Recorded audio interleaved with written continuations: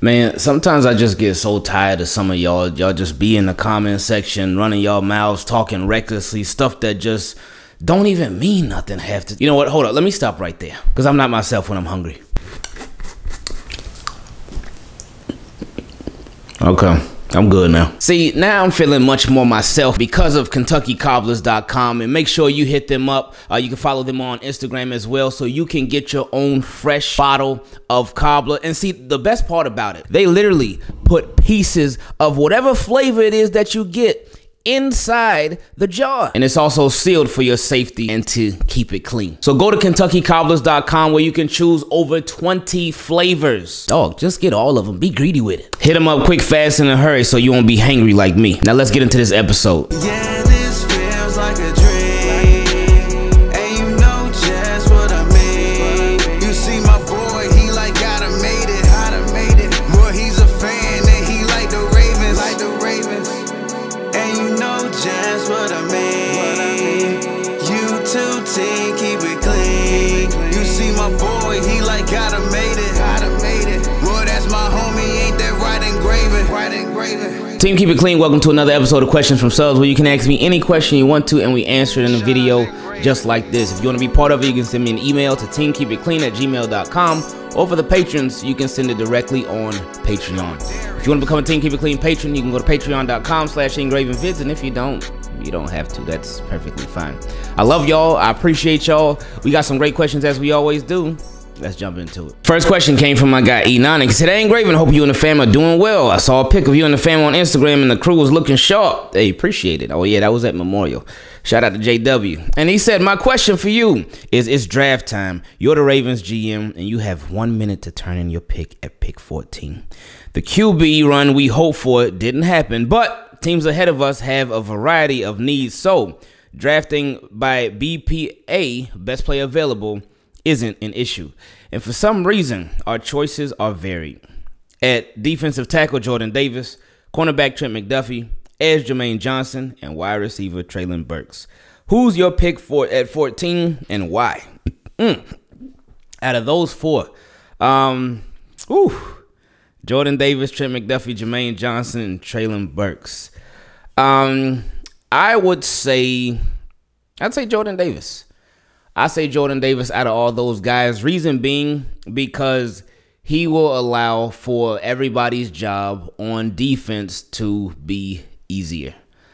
He will impact everybody's job on defense, and he will allow them to have easier matchups, and matchups where they don't have to be matched up for as long as they normally would. He would command just a huge presence on the inside. Because say, for instance, and this is just one player. I'm just going by one player at a time. Say, for instance, we got a Trent McDuffie. I like him. Y'all know he can play inside and outside, but I like Trent McDuffie a lot. But if you get a corner, and again, this is just going one player at a time, not talking about the whole draft, because I know you can continue to address needs later on. But Jordan Davis' impact, to me, it impacts everybody. Trent McDuffie, if they were to draft him, then it just impacts the wide receivers that we got to go up against. It does help the secondary be better and provides quality depth, but it just helps the wide receivers. Now, if you can't get no pressure, you got the best cornerbacks in the world, it ain't going to mean much, my friend. Because them cornerbacks, they're going to be out there, but they're going to be so tired after chasing after these wide receivers, and y'all ain't getting no pressure, so it's going to be tough. Jermaine Johnson, hey, you could have some fire edge guys, but a lot of it has to do with scheme as well. But if you ain't got nobody collapsing that pocket and just really taking on those offensive linemen, the center, the guards, nobody's that's really consuming them like that in the middle. The edge guys, they could get double teamed all day. They could get chipped all day. They still going to be able to get theirs here and there, but it just, an edge guy, I feel like they can obviously help, of course, but a bigger help would come from the inside, because a quarterback, they could just step up in the pocket. They can step up in the pocket. They can make that little edge guy miss. But as far as if somebody's collapsing the pocket, then that makes it hard, even for the fastest quarterbacks. if inside the pocket, if that's collapsing, that makes it so much harder for a quarterback to escape, and it just makes everything that much more challenging for them. And as far as Treylon Burks, y'all already know where I'm at for wide receiver. Now that was a tough one right there, because he would make people's job on offense easier, and that's a big thing that we want to happen. But the Ravens, they will have a plethora of wide receivers to choose from, and quality wide receivers as well. So Pickens, I'm still looking at the Ravens picking Pickens, but we'll see how that goes. So yeah, out of these, I would choose Jordan Davis, because I feel like he would have the biggest immediate impact out of all of them. And he said, love what you're doing with the channel. Although I watch the vids all the time, I don't always comment. As far as that negativity, I remember your mantra, block and move on. Oh, boy, because, oh, boy. Hey, I've been on that recently, especially over the past couple of days. I've been on that heavy. Because I just, like, I've been trying to get better as far as engaging with it. Because I've been trying not to even engage with it, especially if it's somebody that got like this pattern of negativity. I'm like, you know what? Let me just block. None personal, well, it is actually personal for me and for my peace, and just for, that's it. It ain't nothing personal against the person, but it's more so for me. I don't want to deal with no negativity. I don't want to hear it, don't want to see it. Because it's one thing about disagreements, fine. Going back and forth about whatever issue with the Ravens, blah, blah, blah, fine, or NFL, whatever, fine. That's fine. Y'all know I don't care about that. I don't care about that. But you could tell people's vibe, man. You could tell people's vibe. You could tell people's energy. You could tell, especially if it's a repeated offender or somebody doing the same thing over and over. You could always tell. So it's best to just be like, all right, I see where this is going. I see where this is headed. I see the direction that this is taking. Nah, I'm good. Don't even want to deal with it. And just move on. It's so much better, and it's a beautiful thing. And he said, here's hoping that Boykin finds a new team and makes the most of his opportunity as a wide receiver. Oh, yeah. Well, hey, he sent this on April 19th. And he sent it, let me see what time he sent it at. He sent, obviously, before he got picked up by the Steelers. He sent it at 3:01. I think Boykin got picked up around 4. Yeah, because he would go on the waiver wire. So, yeah, the Steelers put in a claim for him. So, yeah, that would have been made official at 4 p.m. So, yeah. So, you were, if you would have just sent this an hour later, you would have found out. But I know you know now. Next question came from my boy Harry. He said, good day to you, Ingraven, and the rest of the team. Keep it clean, fam. Hope everyone is well and excited to see the direction our favorite team will take with this upcoming draft. Yeah, it's coming up very, very soon. Me and my family, especially my dad, are big Ravens fans. We were arguing over who's the better GM between Ozzie and Eric. Oh, see, this is tough. And I know this comparison has been getting thrown around back and forth, especially recently. Especially, this is where it comes up the most. Whenever you hear, oh, man, Ravens tried to get that guy, but it didn't end up happening. Oh, they just came up that short. Oh, the guy didn't want to come here. That's when I hear it get thrown around the most. Like, oh, man, we need to get Ozzie back. Oh, man, Ozzie's better than Eric. That's when I hear it the most. But for me, I think it's hard to it's almost impossible to compare. And Eric's been a GM since 2019. And Ozzie had been a GM since for forever before. So it's like Ozzie had years and years and years and years and years doing this. Eric has had years. So I mean, the comparisons are gonna happen because Eric's taking over officially for Ozzie Newsome. We know Ozzie Newsome is still behind the scenes and whatnot. Then they just switching because Eric was behind the scenes more before and Ozzie was up front, but now they just switched positions. So with that being said,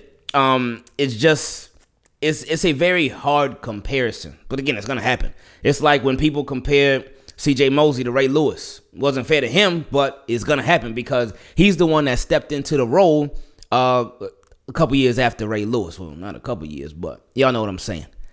And it's like comparing Eric Weddle to Ed Reed, Matt Elam to Ed Reed. Whatever safety we get being compared to Ed Reed. It's not fair to them because the person before them, they accomplished so much. They had their misses now too, but they accomplished so much. So that's why it's so hard to make the comparison, because it's not like it's this level playing field, at least in my opinion. I don't think it's a level playing field because, again, Ozzy was there for what, 20 something years, and now Eric is there going on this is his fourth year, I mean. So it's just tough. Anyway, continuing. He said, we were arguing over who's the better GM between Ozzy and Eric. My dad likes to claim Ozzy, but I told him it's only because Ozzy has done it longer, and most of his drafts helped us to become the Ravens who we are. Yeah, I agree with that. Yeah, again, that's exactly what I was saying too. I probably should have kept reading first. But yeah, Ozzy had been doing it a much longer time, and he was vital in forming the Ravens. I mean, right, like all the Ravens legends were drafted with Ozzie Newsome as GM. All of them. Now, Eric, he played a part in that too. He was helping out, but Ozzie was the one who was the GM. So the Ravens, how they built on defense, these historic defenses. Obviously 2 Super Bowls. That'll kind of give you the edge too. But yeah, so it makes sense because he had been doing it for so long. But anyway, he said, with that said, though, I told him, don't think that in Oz we trust never had a bad draft. Oh yeah. Because a lot of people, they see Eric DeCosta's drafts and they be like, oh man, Ozzie Newsome, he drafts so much better. But Ozzie he did have a lot of misses too now. He had a lot. Now, he took a lot of swings, but he sure had a lot of misses. And had some drafts where it was like, ooh, yikes. Big yikes. Huge yikes. He said, I told him that I can recall 4 drafts that Ozzie had that stunk. So he said 2004. So let's look up the 2004 Ravens draft picks. Or draft class, I mean. All right, here we go. Oof, yikes. Oh, goodness gracious. Where'd it go? It just disappeared on me. I just saw it and it disappeared. All right, so the 2004 draft class. Round 2, Dwan Edwards. Oh, he certainly didn't work out. Oh, round 3, DeVar Darling. I remember him. Didn't work out. 150. Round 5, Roderick Green. I don't remember him. 6, Josh Harris, quarterback. I don't remember him. 6, another 6th-round pick, Clarence Moore. I remember him. 6'6", Clarence Moore. I remember him for sure. Round 7, Derek Abney, wide receiver. Yikes. And pick 7, Brian Remph, offensive guard. Yikes. Wow. Big yikes. He also said 2005. Well, let's go there. Let's go to 2005. First round pick was Mark Clayton. He started getting a lot better toward the end of his career with the Ravens, but it never really worked out. Then he went to the Rams and it was looking good. Then he got hurt. He just kept getting hurt, and that was the end of his career. Ooh, Dan Cody, 2nd round pick. Another 2nd round pick, offensive lineman Adam Terry. I always remember his picture from Madden. Adam Terry, his picture was so happy. He was like, I like that in Madden. Oh, round 4, Jason Brown, the center from North Carolina. I remember him.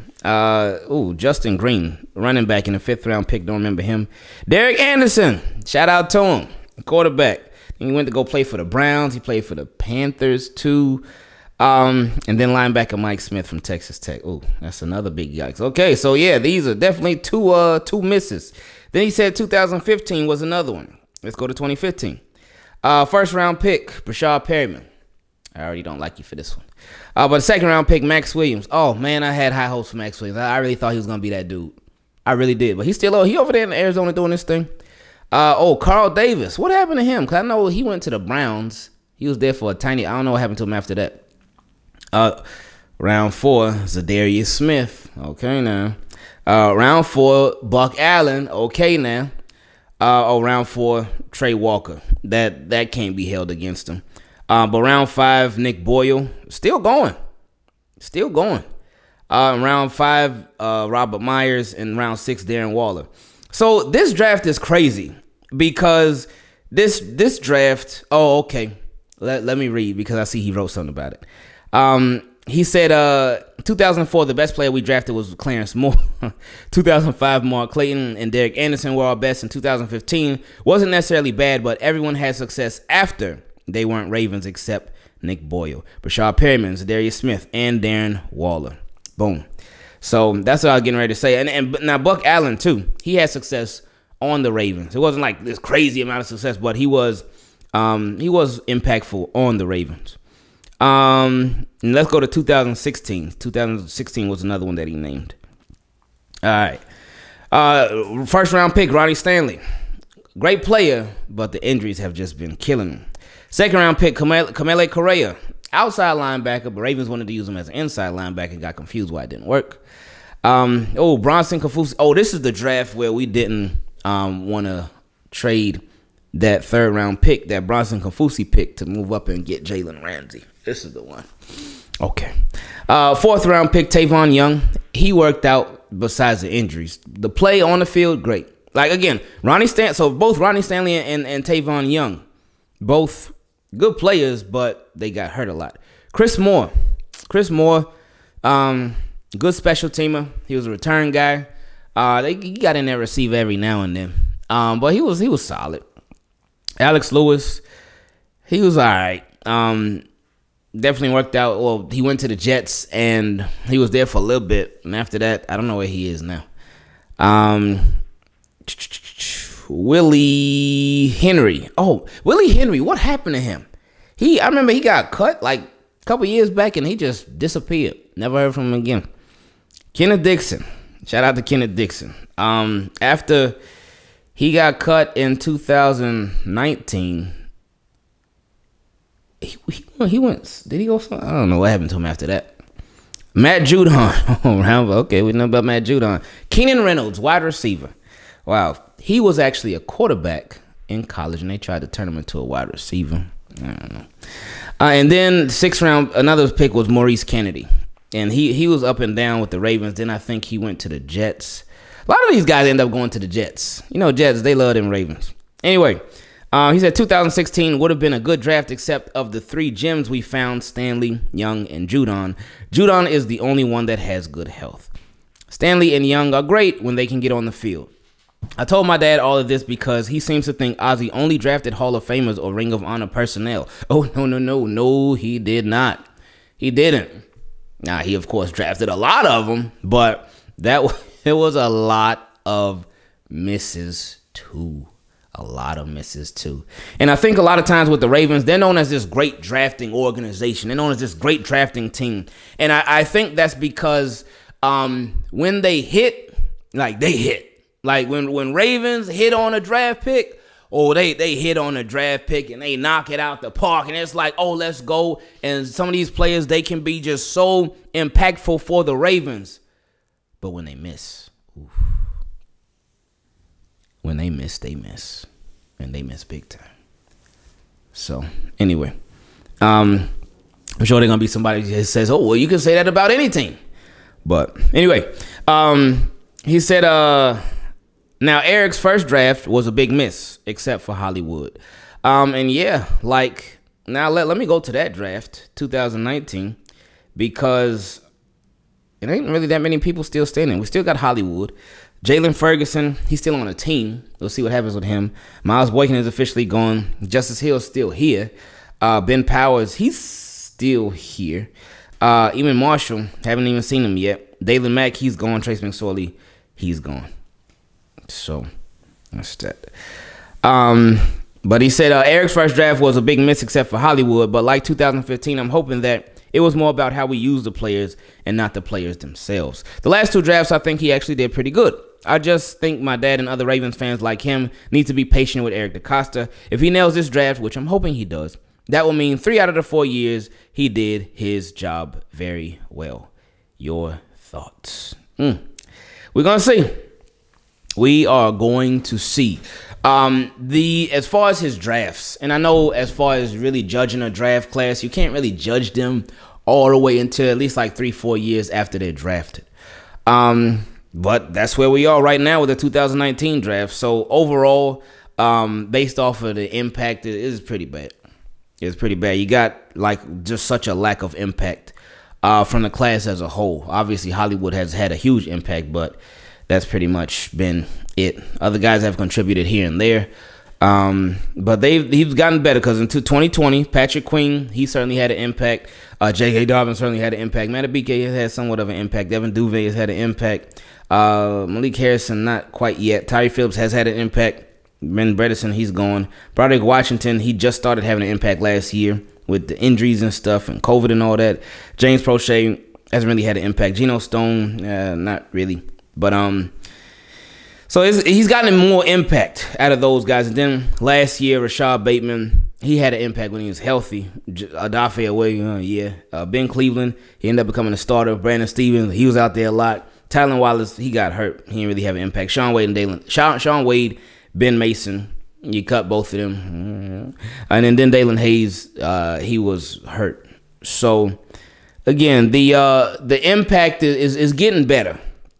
It's getting better. So, that's the biggest thing that you want.